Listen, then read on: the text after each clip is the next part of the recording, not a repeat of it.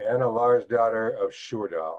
So let's start at the end. I always start my stories near the end. So you're all probably familiar with this place, Brush Creek Lutheran Church in Wisconsin, because buried there is our great grandparents, Holy Larson and Anna Samuel's daughter. Now, we got to disambiguate this wife's name a little bit, because there was Anna, wife of Isaac Larson, our grandmother.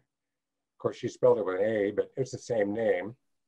Then there's Isaac's mother, Anna Samuel's daughter, from Norway. And then there is Anna Larsdatter, Ole's mother. She's buried just a few steps away from Ole, there with Ole's sister and her family at Brush Creek.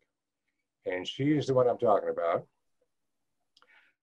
She was born in 1801, not 1798. I was able to find out, but it's definitely the right person, because Ole and all of his sisters were raised by their parents, Lars Paulson and Anna Larsdatter.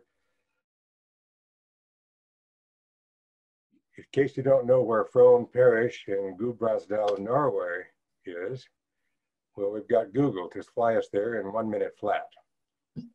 So right in the center of south central Norway. Wow. In between the major cities of Oslo and Trondheim, you have the region of Gudbrandsdal, a landlocked valley. It's very isolated by mountain passes. In fact, it's so isolated that people there speak their own distinct dialect. Even a native of Oslo sometimes has trouble understanding someone from this region, because there's very little in or out migration, especially in the old days. Even now, their dialect is very distinctive. And people didn't travel, let alone migrate, in or out all that much.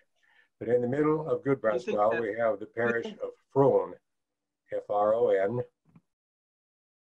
We zoom in on that, you'll see these are modern communities that you're looking at there. There weren't any towns or cities back then, but the Frone Church, that was there back in the day. We'll get back to that a little later. George, Scott had a question. Yeah. Yes, I was just thinking of keeping the language, the dialect. Is that a point of pride, do you think, for them now? It used to be, I think to some extent, and it's probably not quite as pronounced as it used to be. But I've heard cousin Anna, Myrna's daughter, say that when she traveled up there, she had she has no problem understanding her friends there, but she had a lot of problem understanding the people in that region. Oh, interesting. In the middle of Frone Parish, you have a farm complex, several farms actually, called Skurdal. It's a large, several farms, but down in South Skurdal, there's a little plot called Davidhaugen. And I was able to find this thanks to my friend and mentor who took me right there when I visited Norway 10 years ago. Of course, it didn't look like this at all. Didn't have any of the modern buildings and roads through it. Probably just one lonely husmann's house. What's a husmann, you might ask? What's a husmann? Yeah, what's husmann? Thank you very much. A husmann was essentially a peasant. They didn't own any land. He worked full time for the landlord. In fact, his family members would work too when it was busy, just to rent a small plot of marginal land where he could build his own house. Of course, he had to build it with little or no money, and it was pretty small and modest. This is a museum exhibit representing a husmann's home, and you can notice the small size and very primitive structure. In addition to his rent, the husmann may receive a small ration of flour when it's harvest time or other produce of the farm, but cash wages in the pennies, if any at all. The key to the agreement was the right to build this house where he could raise his family. In fact, the custom would not allow you to get married unless you had a house, of course, to raise your family in. Here's another exhibit from a museum of an interior scene inside a husmann's home. Notice the compact structure. We're looking in the door, but we're seeing most of the house right here. On the right, you've got the fully equipped kitchen with a porridge pot and an open hearth. also providing the heat for the entire home. And on the left, your sleeping area. You have the bunk on the top for mom and pop and probably a toddler in between, and the cradle for the baby. And down below the main bed, you have the little pull-out for at least 2 children. So you can see here sleeping and cooking and heating facilities for a family of 5 or 6 people. This is the typical husman's living arrangement. So let's go back to David Haugen. Paul actually took me there. We couldn't go on the property because the owner was not friendly to genial tourists, but from the road I was able to photograph this little home, or it's not a home now. It's a little building, quite old, the oldest and smallest building on the compound, I'd say. It just put me in mind of our great-grandparents and the size and the sturdiness of a home that they probably raised their family in right here on this very plot of land. Ole was the 7th of 7 children. The first 6 all born here at the little farm. The oldest was a boy, Paul, then followed by 5 girls, all between the years of 1821 and 1837. All of them baptized, as you can see their records on the left there at the South Frone Church. Note the similar names of the youngest 2 children, Marie and Marit. Those are the 2 who came to America with Ole and his mother. Why they named them in such a similar way, I don't know.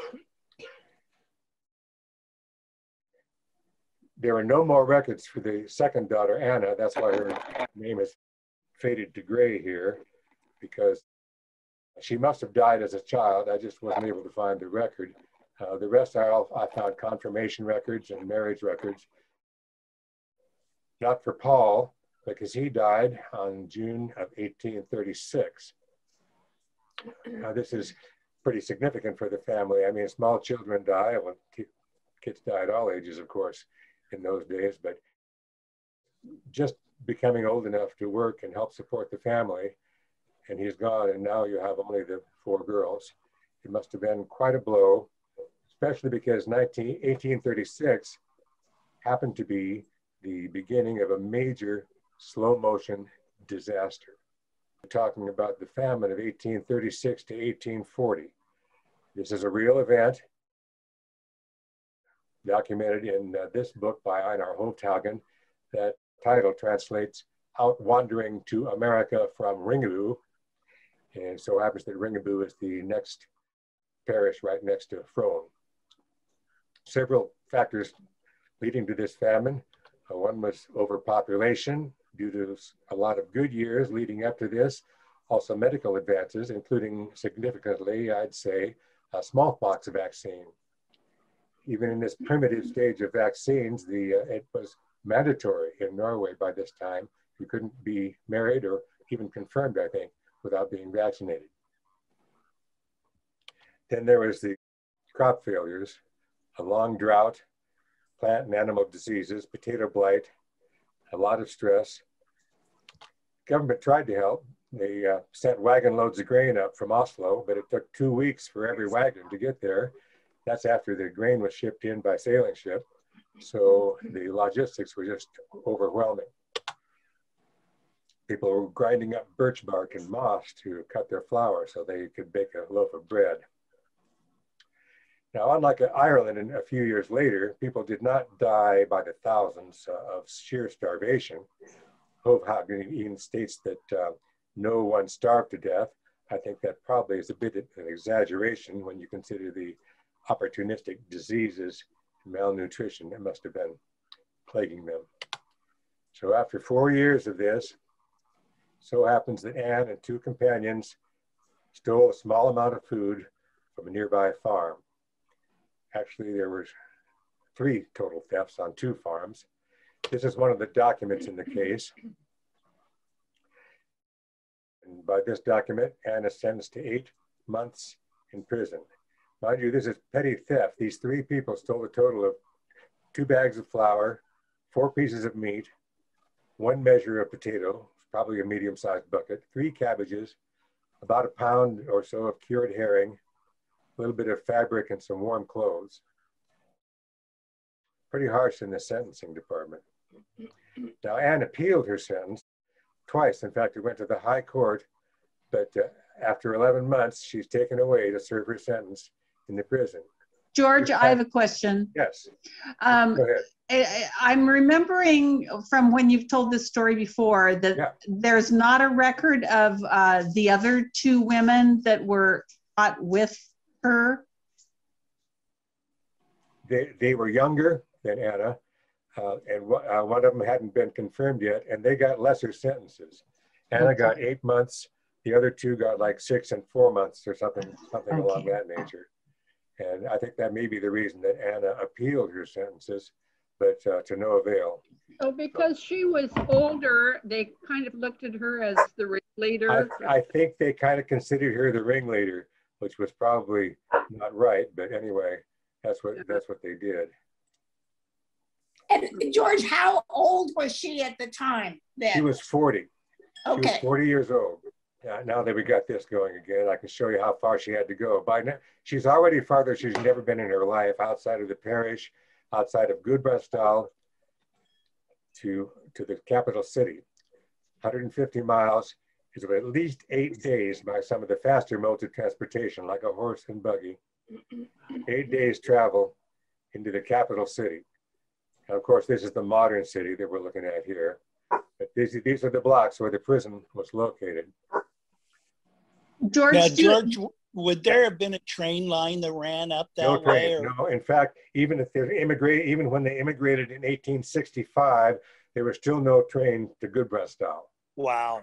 traveling to the prison, would the court have provided that transportation? Would she been transported like a criminal and in handcuffs? I mean, do you have any idea? I don't really. I can only imagine that, most likely, yes, the government had to provide some kind of transportation.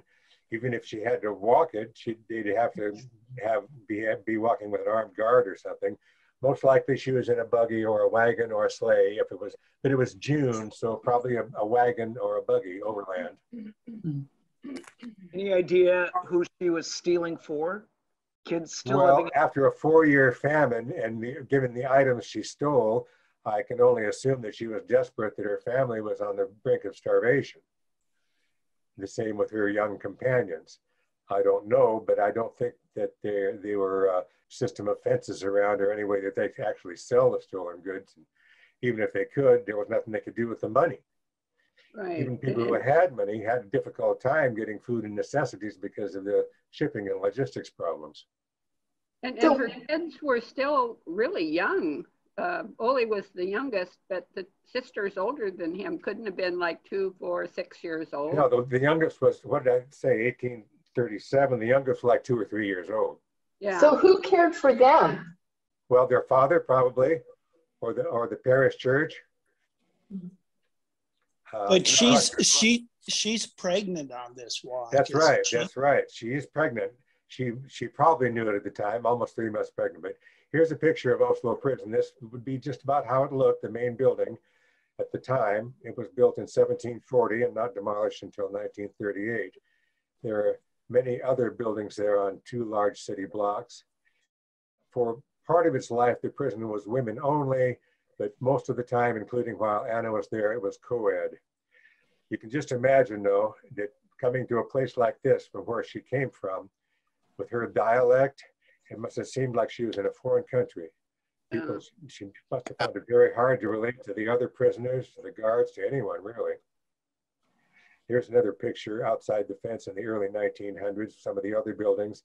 This stone wall ran all the way around those several city blocks. And when they tore it down in 1938, they didn't leave very much. They left a few little fragments of this stone wall, some of which are retained in the modern city architecture. Here's the document from when Anne entered the prison by the High Court sentence of the 23rd April. This is dated the 19th of June, 1841. I don't know if this is the door she went in, but again, just conjuring up pictures in my mind. what the document doesn't mention, she was approximately 12 weeks pregnant. Here's a view of the exercise yard, again, much as it must have looked like in the 1840s. You've got to think about this time period, 1841, about the time that Oliver Twist was published in England. And if you think of Charles Dickens's description of prison life, Yeah. Wow. and then compare that with the factual descriptions that I was managed to find of Oslo prison, they're just as horrifying or more than anything that Dickens wrote. George, were some of the other prisoners,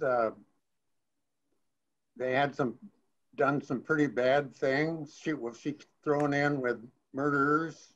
I'm sure there were everything from murderers to other petty thieves. The majority of them would have been city people, but yes, I think all manner of female prisoners would probably have been housed together in the same overcrowded dormitory, pregnant or not. There was, of course, diseases. The only time that the overcrowding was not critical was when a disease would run through and kill a quarter to a third of the inmates, and it wasn't quite so crowded. There was hard and usually meaningless and tedious labor done by both the male and female inmates. And the beatings, the beatings. I read about this. Every Saturday, the prisoner would be chosen, taken out in the yard in front of everybody and beaten. Could be any infraction, large or small. Sometimes just a new arrival would get a beating just as a greeting. Wow. One year when they happened to keep records of the 52 beatings, 22 men, 30 women. So women were not exempt. Oh, goodness. Now, Wow. I hesitate to mention this. There was no mention in any of the documents of sexual assault, but hard not to conjure up images. Yeah.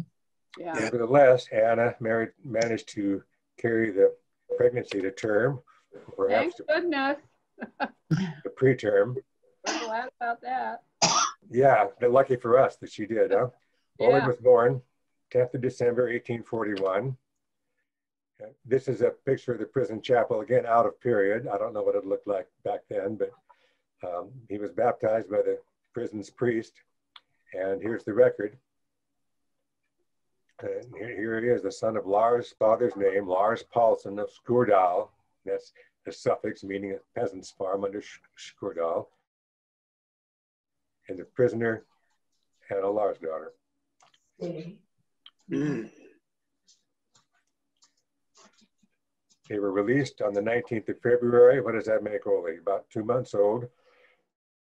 Still in winter. And here's the record of that. It states that she's to be transported back to Frone by sleigh. Again, 8 days or more. So imagine 8 days in a taxi cab, probably the closest thing you could think of. Of course, it doesn't have any windows. It doesn't have a heater. And it's February, and it's Norway. And you're traveling on a prisoner's passport, meaning anybody who looks at your document is going to see that you're a felon. So you're bound to get the worst possible accommodations every night. But back to David Haugen, she went. And the next major event was the death of Lars Paulson in 1855, 10 years later. No breadwinner in the family now. Ole is 13 at this time. And with two of his sisters, the youngest two of his older sisters are still at home. Don't know how they got along after that.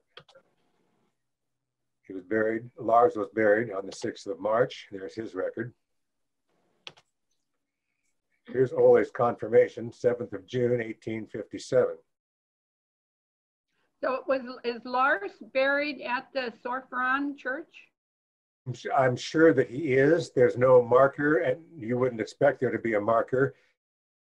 Even if someone of more means would probably, their marker would be gone after this long. Yeah. He may have never had a marker or had only the crudest, most temporary kind. Now we come to 1865, another 8 years. And we have this immigration record. Emigration, I should say, when they're leaving, outflying from the parish. And here's their destination, North America. Maybe you can read that. And here's Ole Larson. And here's the single women, Marit and Marie, Larsdatter. The one who's not on here is Anna.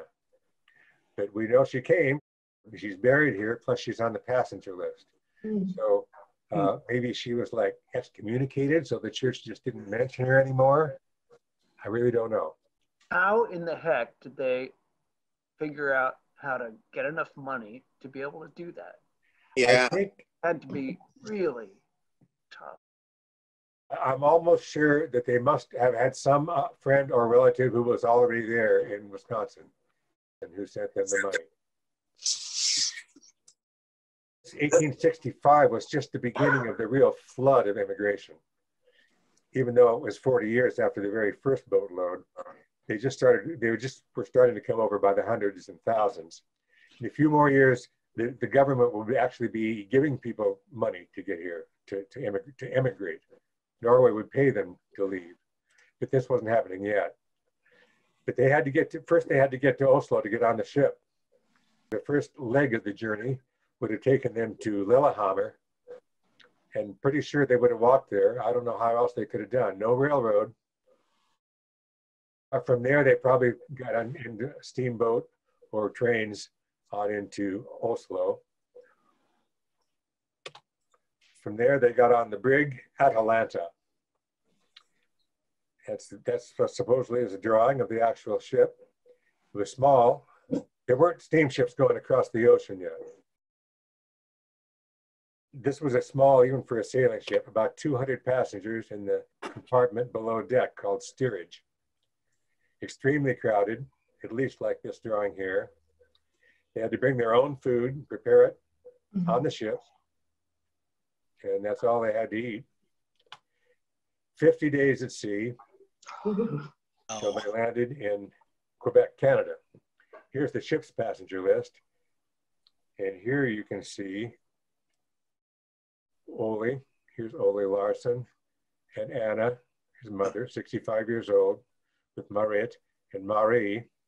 And above them, I circled these names, Engelbrekt Johnson and Hans Hansen, because those are the two men who eventually married Marit and Marie. Whether they knew each other before the trip or met on the trip, I don't know. But just to think to spend 50 days in that hold, amazing. Wow. But we can make the trip in half a minute. Here we are to Quebec City. Yeah. Bringing that much food for 50 days for 4 people. Yeah. I can't imagine how did they do that? I know, it is amazing, isn't it? I mean, I suppose they had flour. They probably had a little bacon, cured meat and stuff. But it's just really pretty amazing to think of the hardship that they went through. Anyway, here they are in Wisconsin, and we're home free. They only built this house and got married in a few years. Ole had 13 children before he died in 1908.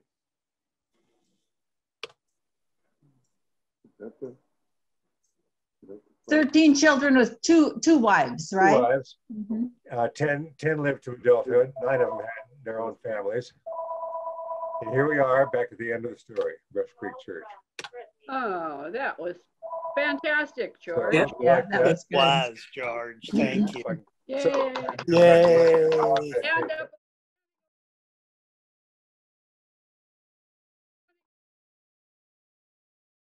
George, Uncle Olaf, now Yes. that I knew, was this his dad?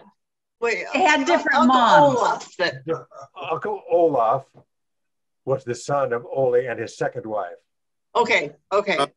He was the one that I remembered. He used to eat at our house about the time you were born. He lived at the Oregon Way Hotel and I remember him too. I don't remember him swearing, which you mentioned. He swore like a trooper. He was Grandpa's half brother then, right? Correct. Yeah. Right. Same father, different mother. Correct, exactly. Yeah. Okay, that's what I thought. No. Was he a longshoreman? Yes. I don't think so. I think he worked in the mills briefly, but I he think was the mill. retired. Yeah. He just swore like one. Yeah. Now, I met one of his daughters who was just a little older than I was. Did he have more children than that one daughter? Do you know, George? Yes, he had two daughters, Clarice and Yes. Aline, correct. Yeah. Aline is his older daughter. Aline was the oldest. They're both still living. Where do they live, George? Aline lives right there in Wisconsin. I think she's in a facility in La Crosse now where her granddaughter lives. And Clarice lives in Florida Oh, with her husband. They both have families. Erna and I went back to Wisconsin for one of the reunions that Aline had when she had the Larsons, and her mother was a Sletton, so it was the Larson-Sletton reunion. Mm-hmm. So we got to meet some of our distant cousins back there, and it was really a great trip. Really glad. Yeah, and Larry and I went to went 2 or back 3 of once those. too. That's right. Larry and I went back too once for the Larson-Sletton reunion. Mm-hmm. Well, I'm glad you guys like that. I could do another one on Lars Paulson and another one on Lars's grandmother, the murderess, if you'd like. Great. Yeah. I would love that. All of them. All of them. Great.